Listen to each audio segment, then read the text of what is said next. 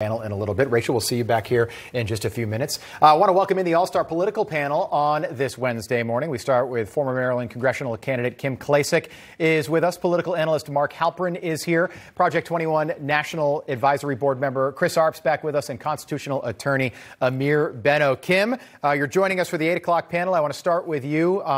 Yesterday, this has happened to me a couple of times, and I just found myself going to my phone and just impulsively going to President Trump's Twitter and realizing it wasn't there. But as all this was playing out in Washington, I wanted to know what he would have been tweeting. I felt that the American people would have wanted to hear from the president yesterday as well.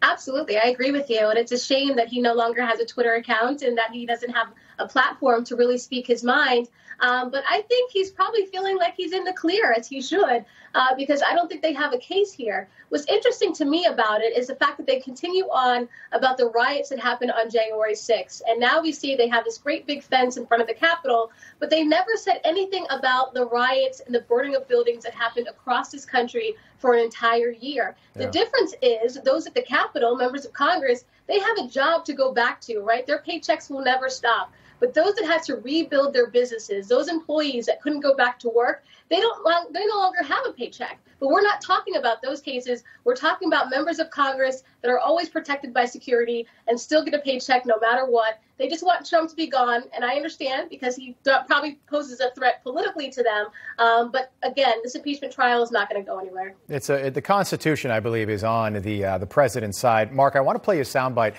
Louisiana senator, very red state down there, the state of Louisiana, Bill Cassidy, decided to side with 5 other Republicans and vote with the Democrats yesterday. I want to play this sound and then get your reaction. Take a listen.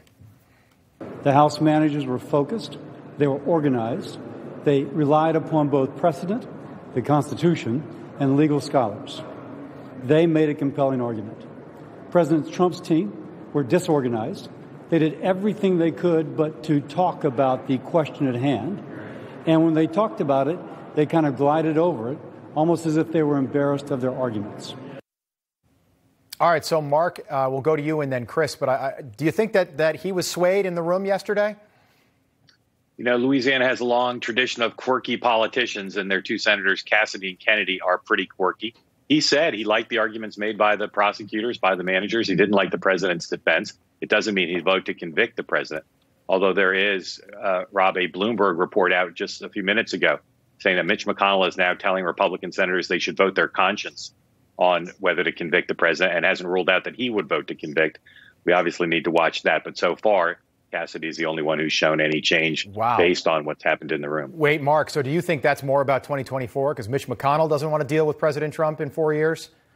He's been trying to calibrate his relationship and the party's relationship with Donald Trump since Election Day. And he's still quite furious, I'm told, about what he sees as Donald Trump's role in what happened in the 2 Georgia runoff races. So he doesn't want Donald Trump to pick his party's nominees in 2022 for those key Senate races in places like Ohio and Georgia and North Carolina. And I think this is going to be part of the McConnell strategy to toggle back and forth between support and less than support. Chris, what are your thoughts? Well, I think part of Cassidy, I think he may be changing his mind just a little bit. I don't think that he's going to vote to impeach the president. You know, many people have admitted that the House managers did do a pretty good job yesterday. The video was tugged at the heartstrings, and I think it affected him a little bit. But ultimately, as we know, the President Trump will not be convicted. Amir, you're the constitutional attorney. You're the expert. How do you think David Schoen and Bruce Castor did yesterday on behalf of the president? I think they needed more focus. I mean, there was arguments focused on the 14th Amendment upon Rule 23 of the Senate's impeachment rules, which have to do with divisibility of the article. Nobody really understands. You know, the television audience doesn't understand what that's about. There were other legal issues that they were bringing up that really had no place on what yesterday was supposed to be about. Yesterday was supposed to be about, does the Senate have jurisdiction to hear this case? They should have talked about the text of the Constitution. They should have talked about legal precedent. They should have talked about the intention of the framers, and they should have talked about the policy underlying the impeachment provisions in the Constitution. Yeah. They sort of got to all of it, but it was sort of wandering around a little bit, and it wasn't very well structured, and they spent way too much time on some of those categories and glossed over some other ones. Had they just been very focused and very pointed and very direct and hit those 4 categories, I think it would have packed more of a punch. But ultimately, I don't know that it would have made much of a difference besides Senator Cassidy in altering the outcome. Kim, I want to go to you quickly. So David Schoen, the president's attorney who spoke second yesterday, he's an Orthodox Jew. He wasn't wearing a yarmulke in the chamber yesterday. And as a part of the Jewish faith, you can't eat or drink without a yarmulke on, which is why when he would take a sip of his water, he would cover his head. Twitter on the left was kind of all over him for that, which I thought was just a distraction. But how do you think they did yesterday in representing the president, Kim? I think they did fairly well. I mean, you're talking about a case that there's no ending here that the left wants, right? And so no matter what they say, I think the left is going to tear it up, try to spin it around to make it seem like, the president is guilty in some way. So I think that they did the best they could. Again, I think this is a waste of time. We've got Americans across this country thinking about COVID, thinking about going back to work, thinking about reopening their schools. And here we are watching the theatrics on Capitol Hill as they try to impeach a private citizen. So I think Americans are probably over it. But again, I think they did the best they could. All right, I want to play a soundbite from David Schoen, the president's attorney, speaking yesterday about the 74 million Americans that voted for President Trump. I thought he made a good point. Play this, and then we'll get the panel's reaction. Take a listen.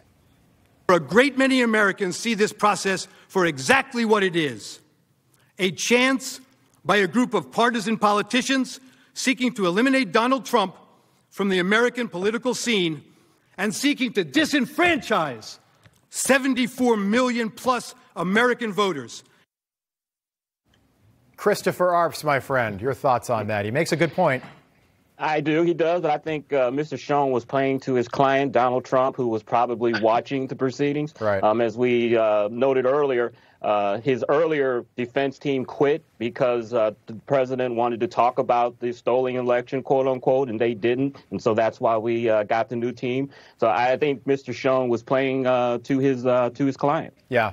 Guys, the question now and why people watch Wake Up America is what's going to happen today. You're with us after the break. We're going to talk more about the impeachment and what will happen today. 16 hours for the House to make their case and 16 hours to defend the president. Panel, I always enjoy the conversation. I wish we could just go on and on. Thank you for being here.